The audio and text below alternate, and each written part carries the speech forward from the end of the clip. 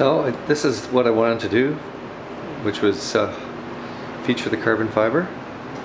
So just finished shooting the paint and the clear and all that, and so it when I flip the hood, it'll remind me of how I got this thing built using the carbon at the base. So anyway, super happy.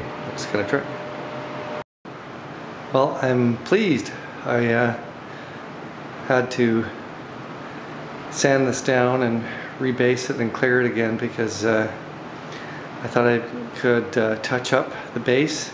I got some junk in that was down against the base coat, and I thought I could sand it out, and I had to start over, and took a little bit more effort this time, and I tacked off.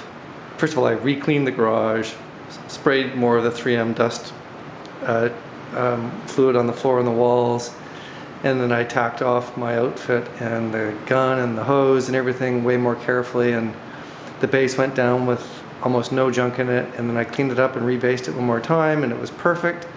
Then I shot 3 coats of clear on it, and there's you know, there's some nibs, little bits of dust in it, about 1 speck per square foot or so, and I've got that 3M denibbing tool that I've just ordered, so I'll wait until this hardens up a bit, and then I'll polish them out, sand them out, because they're translucent.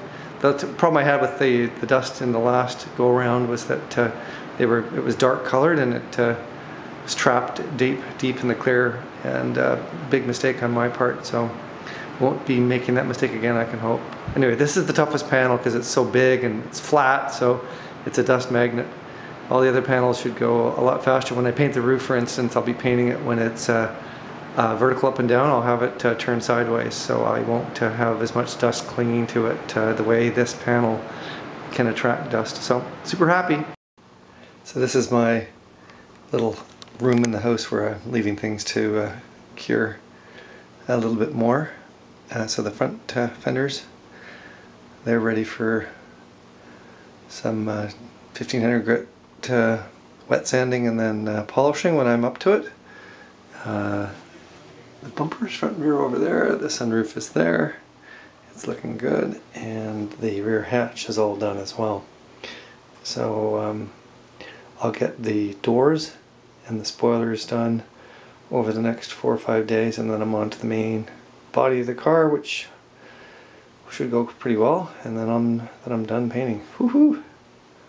Looking forward to that being over with, hopefully by the end of May.